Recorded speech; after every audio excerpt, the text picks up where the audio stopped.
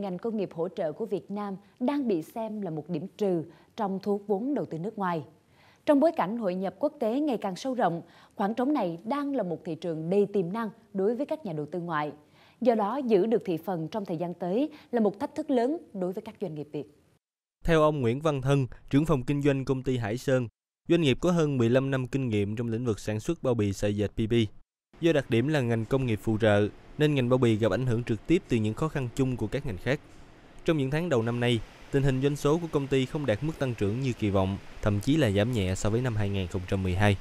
Trong bối cảnh chuẩn bị bước vào nhiều sân chơi quốc tế, đặc biệt là cộng đồng kinh tế chung ASEAN sẽ ra đời vào năm 2015, Việt Nam có khả năng sẽ đón luồng hàng hóa lớn từ các nước do mặt bằng thuế quan rất thấp. Khi phải cạnh tranh trực tiếp với các doanh nghiệp nước bạn, doanh nghiệp trong nước chỉ có hai lựa chọn, hoặc là đầu tư giữ vững thị trường ngay từ bây giờ, hoặc phải nhường thị phần cho các đối thủ cạnh tranh mạnh hơn. Không riêng sản xuất bao bì, ngành công nghiệp hỗ trợ của Việt Nam đang bị xem là một điểm trừ trong việc thu hút đầu tư nước ngoài, với xuất phát điểm rất thấp. Hơn nữa, công nghiệp hỗ trợ của Việt Nam lại gặp phải sự cạnh tranh lớn từ các quốc gia láng giềng có lợi thế tương tự như Indonesia, Thái Lan, Malaysia. Mới đây, Nhật Bản cũng đã có nhiều hoạt động xúc tiến thương mại vào lĩnh vực công nghiệp hỗ trợ tại Việt Nam. Do đó, nếu không muốn trở thành đơn vị gia công cho các doanh nghiệp nước ngoài, các doanh nghiệp trong nước chỉ còn cách tăng đầu tư, cải thiện chất lượng sản phẩm và hạ chi phí sản xuất. Theo đó, từ năm 2007, Hải Sơn đã bắt đầu việc tái đầu tư dây chuyền máy móc, và việc đầu tư này vẫn được tiếp tục ngay trong bối cảnh năm 2012 hết sức khó khăn. Đến nay, hai nhà máy Hải Sơn đã có dây chuyền sản xuất với 64 máy dệt, 3 máy kéo sợi, 7 máy in và đặc biệt là 2 máy cán, với công nghệ vừa cán vừa ghép màng. Nhờ đó, nhà máy có thể sản xuất ra loại bao bì được bọc màng trong suốt, giúp chống thấm nước và có độ bền cao hơn so với các loại bao bì sợi dệt khác. Với dây chuyền này, nhà máy có thể sản xuất khoảng 3 triệu đến 3,5 triệu bao một tháng.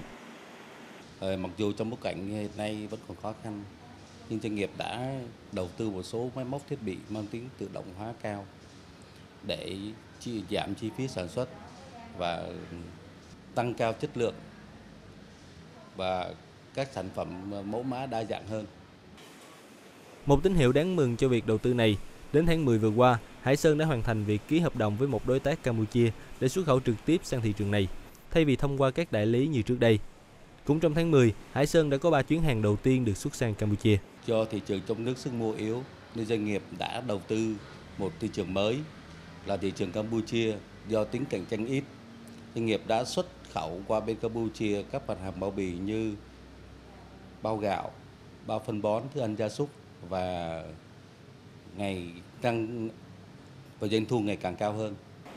Song song đó, những đơn hàng trong nước cho tháng 11 đã bắt đầu có dấu hiệu khởi sắc, do thời điểm này trùng với vụ mùa thu hoạch các loại nông sản chính như lúa, mía đường. Hiện nay tất cả các đơn hàng của doanh nghiệp đã có khởi sắc. Một số công ty đã tin tưởng vào doanh nghiệp đã đặt hàng thêm các đơn hàng mới. Và chúng tôi nhận định vào tháng 11 do cái mùa vụ thì doanh nghiệp sẽ nhận được nhiều đơn hàng của công ty đối tác của mình từ trước và công ty mới và ngày càng nhiều hơn nữa. Với quy mô nhỏ, tiềm lực ít, các doanh nghiệp trong nước sẽ rất khó khăn trong việc cạnh tranh với các đối thủ lớn của thế giới. Tuy nhiên, kinh nghiệm tại thị trường Việt Nam cùng với sự chuẩn bị từ trước, hy vọng những doanh nghiệp có sự chuẩn bị bài bản như Hải Sơn sẽ được trang bị tốt khi bước vào trận đấu này.